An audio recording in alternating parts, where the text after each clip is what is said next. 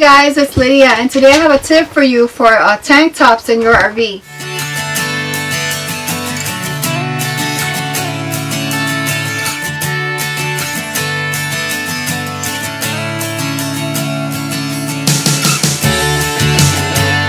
Anyway, one of the tips that I learned on the road is that these hangers are expensive, but you don't always need these hangers. So what I do now for my tank tops when I'm traveling is I had this belt hanger in my closet that I wasn't using, and I realized that these are great for hanging all of my tank tops. So because they're ribbed, they don't wrinkle. So what you're going to do is just going to grab the two sleeves and you're going to make sure it's not wrinkled, and then you're just going to hang it there. So you can see how many tank tops I have. This is how I keep it now in my house and in the RV. So it takes up a lot less space, and I save myself the money. There's 12 because I'm using also the hooks from the top. So not just in the front, there's also hooks on this one here, so I'm also able to hang some here. That's 12 hangers that I didn't need to purchase. And it saves a lot of space, and I can just pull this out and pick the one that I want. Isn't that awesome? So I love this idea. So what I ended up doing was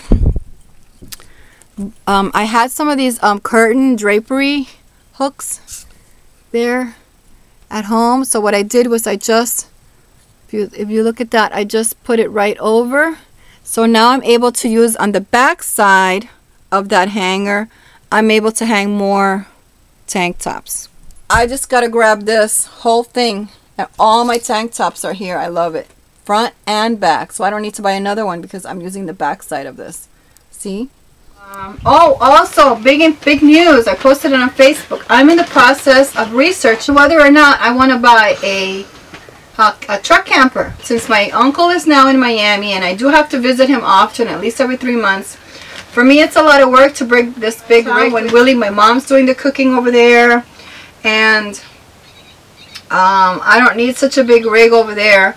So what I'm thinking is I'm actually researching my ability to be able to purchase a truck camper and just use that over the winter time. For me and Christian, we can boondock and go to a lot of places during the winter time, and just use this RV when we're going to have extended stays, where we're going to be full-timing over the summer. That way I can do the maintenance and we can just boondock and do a lot of great stuff in a truck camper. So stay tuned for that, because I'm also going to be looking into that, and we'll be visiting some places, and we'll be looking at some truck campers in the future. Thanks for watching, guys. Have a great day. Bye. Don't forget to thumbs up. Bye.